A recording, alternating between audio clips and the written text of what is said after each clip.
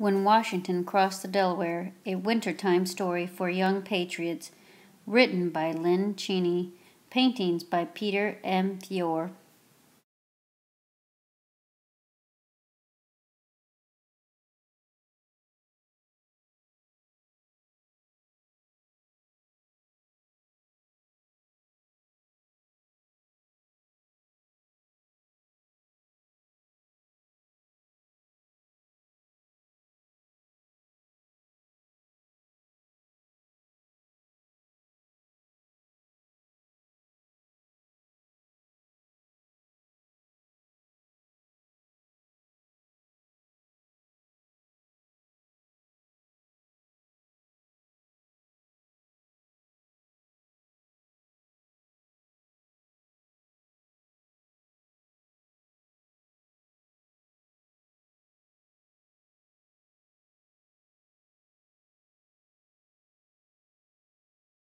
I remember reading in my youth a small book, The Life of Washington, and all of his struggles none fixed itself on my mind so indelibly as the crossing of the Delaware preceding the Battle of Trenton. I am exceedingly anxious that the object they fought for, liberty and the Union and Constitution they formed, shall all be perpetual. It was November 1776, a time of trouble for our young country. We were fighting for our independence from Britain, and the war was not going well. The British had defeated General George Washington and his men on Long Island, had driven them out of New York, and were pursuing them across New Jersey. George Washington was discouraged. How could the Americans, who were mostly new to fighting, ever hope to defeat the well-trained redcoats? This night we lay amongst the leaves without tents or blankets. The Americans retreated through cold and rain. Many had no jackets to keep them warm. Many had no shoes and marched with rags wrapped around their feet. Everyone was hungry. In early December, the Americans made it across the Delaware River into Pennsylvania under General Washington's orders. They had taken every boat so they could find with them. They knew they were safe from the British for a while, but they were sick, exhausted, and cold. When the struggle seemed hopeless, George Washington did not give up. On the other side of the river, the British had stationed Hessians, German soldiers the British had hired to fight for them. The Hessians didn't have much respect for American soldiers. They didn't think the Americans would dare to do anything bold or daring. So George Washington decided on a bold and daring course. He called a meeting of his generals and worked out a plan. On Christmas night, American troops would cross the Delaware River in several places. Before dawn on December 26th, they would attack the Hessians at Trenton, New Jersey. Washington warned his officers to keep the plan a secret. He could only succeed, he believed. If the Americans caught the Hessians by surprise, Christmas Day and night is the time fixed upon our attempt in Trenton. Let Them Call Me Rebel by Thomas Paine. Also crucial to success was the spirit of the American troops. Beaten down as they were, could they fight another battle? A man named Thomas Paine had marched without the Americans as they retreated across New Jersey. Now he came up with the words to encourage them. These are the times they try men's souls, he wrote. And the summer soldier and the sunshine patriot will, in this crisis, shrink from the service of their country. But it stands now, he deserves the love and thank of man and woman.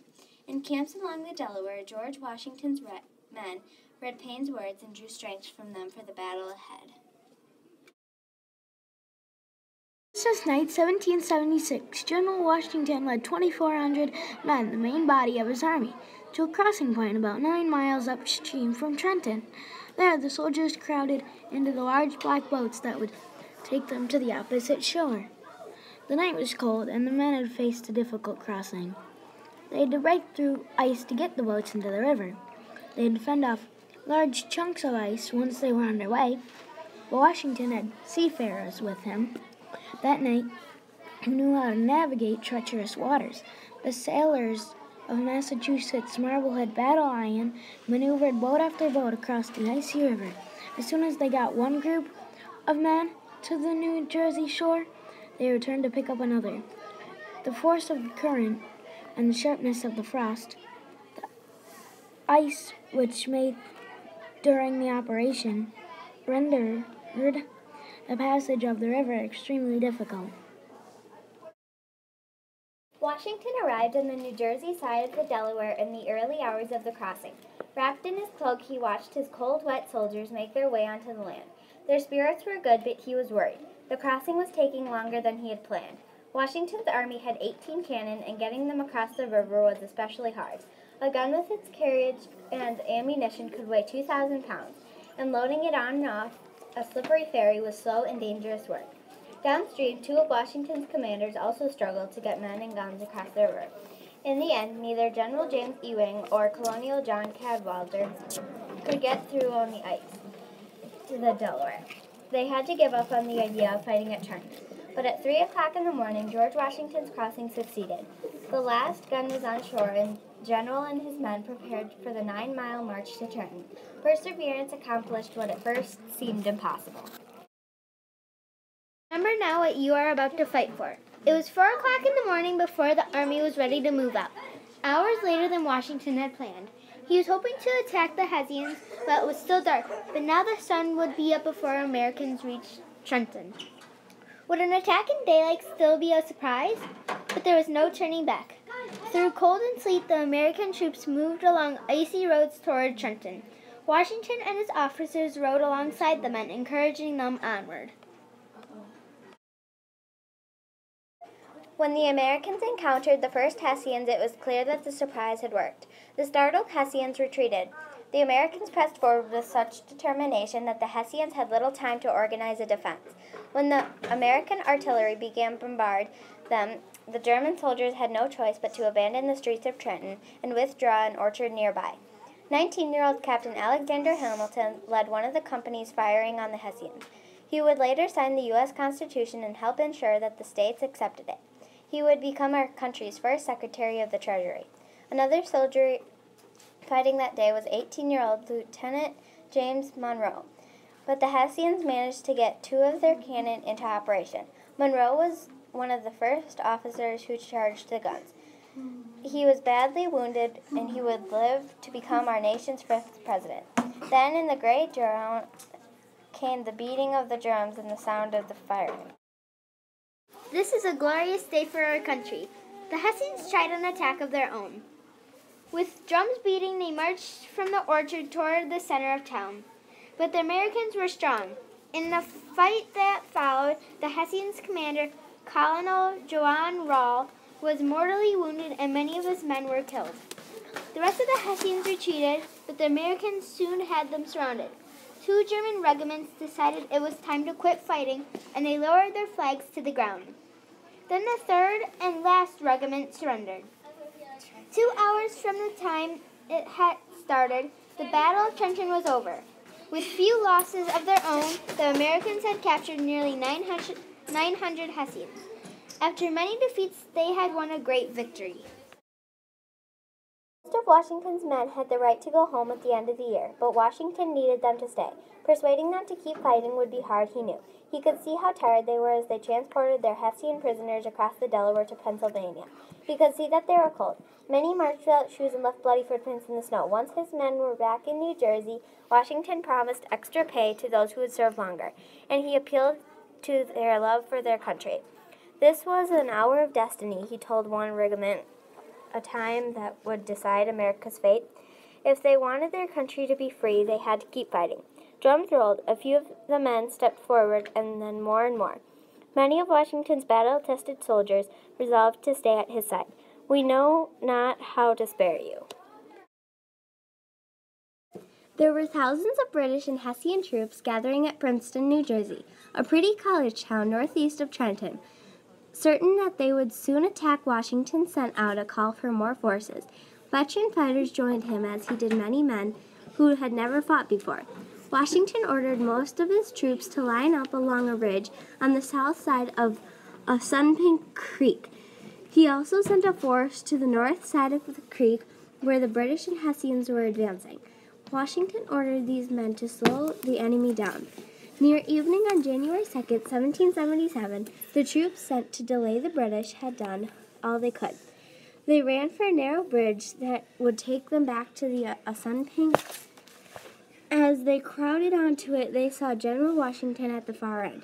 The enemy was right behind them, but the sight of their commander, firm and steady, gave them courage.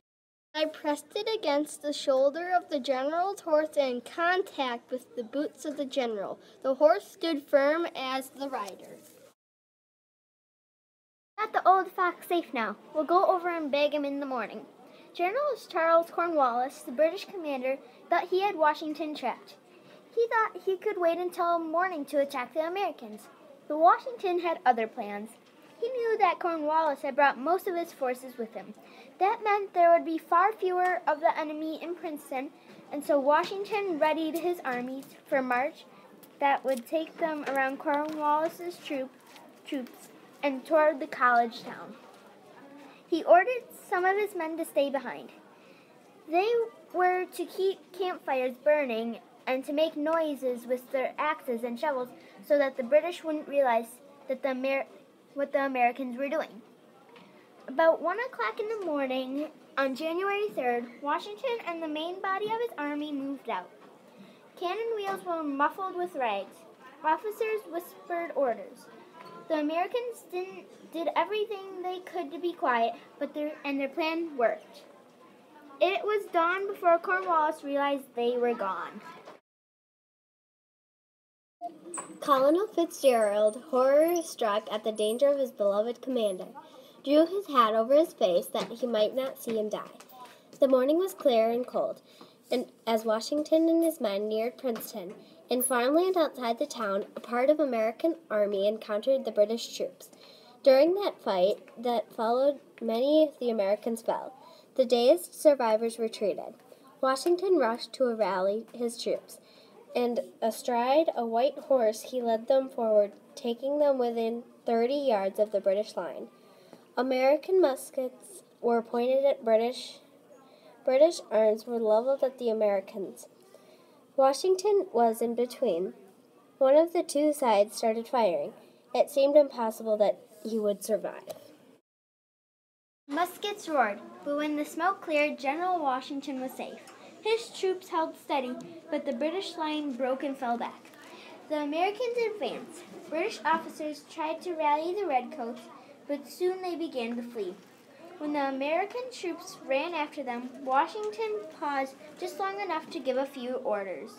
Then, spurring his horse, he joined in the pursuit. Within a few hours, the battle was over. George Washington and his men had once again defeated the great military power in the world. Away, my dear colonel, and bring up the troops. The day is our own. General Washington and his men stood with their country in a time of crisis. When they were cold and hungry, they did not quit. When the conflict was hard, they fought on, and when they won, the victory was sweet. News of Trenton and Princeton spread across the land, lifts the spirits of patriots everywhere.